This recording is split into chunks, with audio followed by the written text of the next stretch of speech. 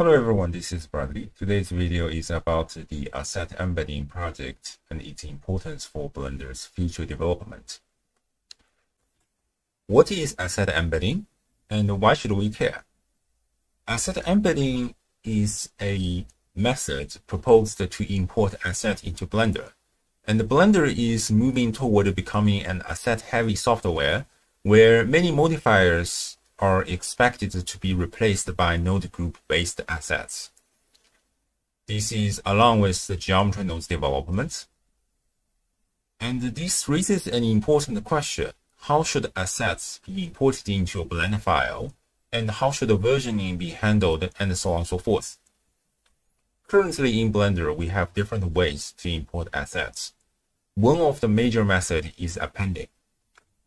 Appending isn't great. If you keep dragging the same asset into a project, Blender will duplicate it, creating versions like 001, 002, 003, and so on and so forth.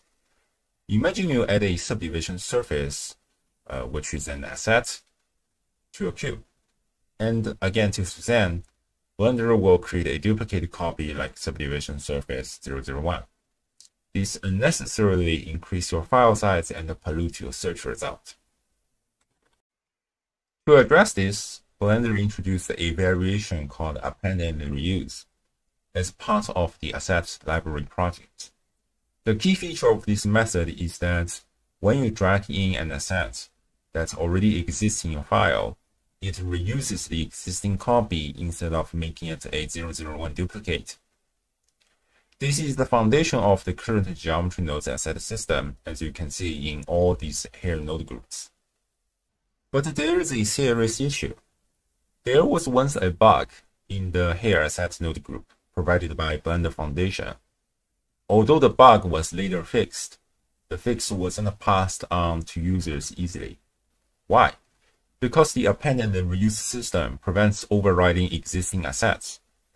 So if a user originally appended this asset in Blender 3.6, then opened the same file in Blender 4.1, they'd still be using the old buggy version from 3.6, ignoring the fix in 4.1. This means users don't benefit from both improvements and bug fixes. Yes, you can fix it manually, but it's complicated, and the users shouldn't have to put any efforts due to bugs that were created by Blender Foundation in the first place. Another way to import asset is through linking, which references the data from an external file. This method is great for saving file size and ensuring the updates are reflected automatically. For example, if the external asset file is fixed or improved, any file that linked to it will also benefit. However, this method has its own issue too. If you send a Blender file to your client, or a render farm that doesn't have access to this linked file, the assets reference will break, leaving behind the missing data box. To avoid this, you eventually have to make everything local, essentially turning the linked data into the appended data. The Asset Library project originally chose to go with the append and reuse method, prioritizing viewport stability over live updates. Even if it ignores future improvements, at least the visuals stay consistent.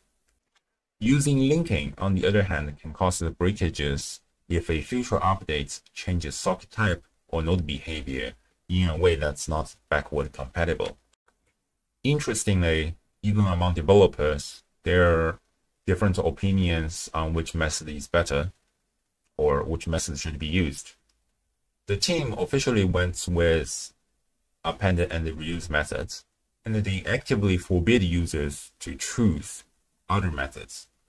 Some developers still advocate for the linking methods. For my own extension, I choose to use linking because I value live updates and bug fixes more than the strict file stability. In the end, neither method is perfect.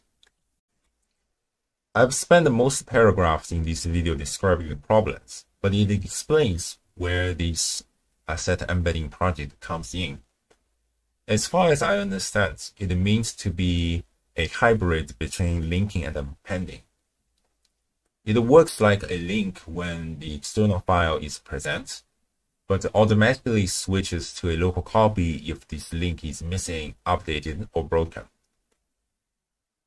While the idea is promising, the actual implementation is very complex.